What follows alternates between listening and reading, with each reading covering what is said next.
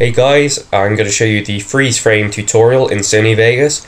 It's a little preview here now.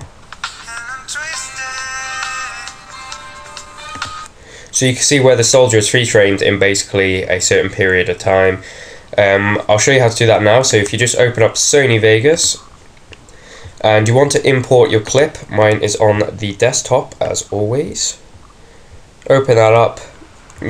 Click yes if you have that in Sony Vegas Pro 12. Right, okay. So basically, where you want the soldier to be freeze framed, you want to mark the area. So you want to press the M key. Say mine's going to be about there. You're going to press M. And what you also want to do is you want to take a snapshot. So you want to make sure that the preview quality is on full. Save snapshot or save obviously photo. And there you've got an image 16 up here. Then what you want to do is you want to find the next place for it, say about there, mark it again, and again just do a snapshot. Right, okay, so now what you want to do, you could do this as many times as you want. I'm only going to do it twice, so what I'm going to do is create 2 video tracks. So what you want to do is right click here, insert video track, and again.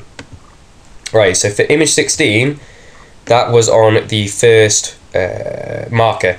So what you want to do is put that on there, and then the second marker is for image 17. And then you put that on the second video track if it goes down.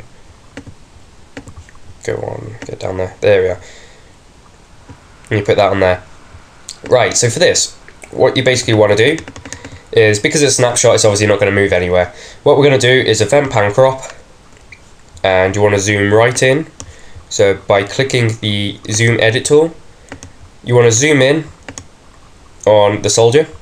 You then want to click mask just here.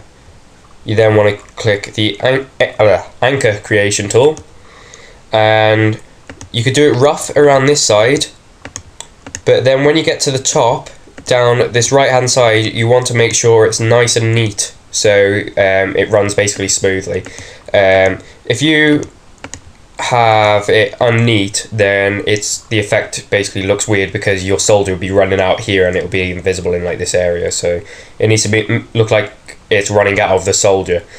I'm just going to do it roughly here so that you get an idea of what we're doing.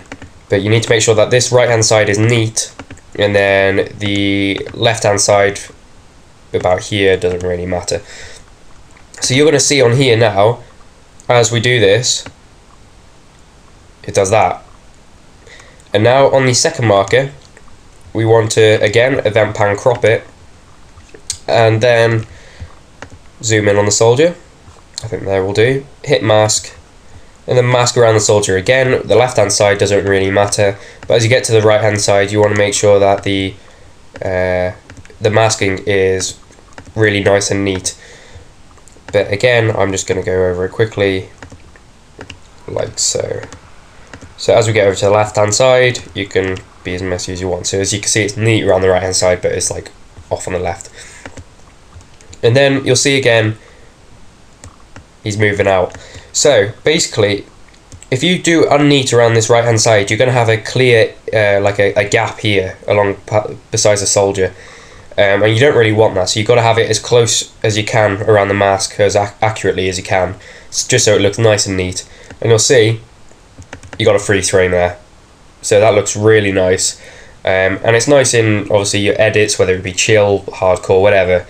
But that's it for today's tutorial, guys. If this helped you, then please like, comment and subscribe, and I'll catch you guys later.